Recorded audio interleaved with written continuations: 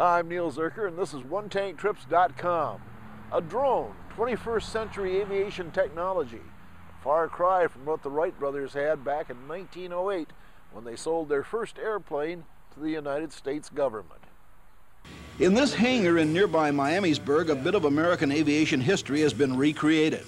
The first military aircraft that the Wright brothers sold after making the first flight nearly a decade earlier.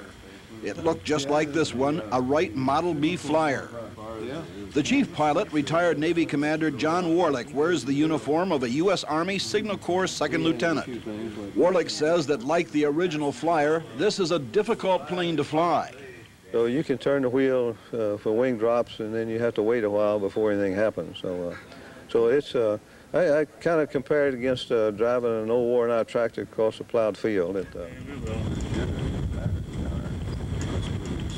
For a donation of $125, they'll let you climb aboard the Flyer, and they'll let you experience what early aviators must have felt and seen as their kite-like craft scurried down the runway. The twin chain-driven engines roaring, the frail fabric wings timidly lifting into the sky.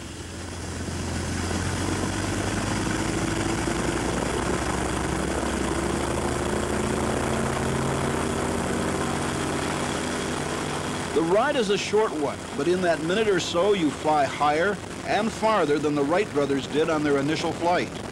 By the way, the staff car used by the group is a Model T of the same vintage as the airplane. The Wright B Flyer hangar is open Tuesday, Thursday, and Saturday. Admission to the hangar is free. A donation, as we said, of $125 is requested for a ride on the airplane. Reservations are also suggested to ensure that a pilot will be available. A ride into history, and it's just a one-tank trip away. So as you can see, they've come a long way since 1908, but you can still take a ride on that Wright B Flyer down at Miamisburg, Ohio. I'm Neil Zerker, and this is OneTankTrips.com.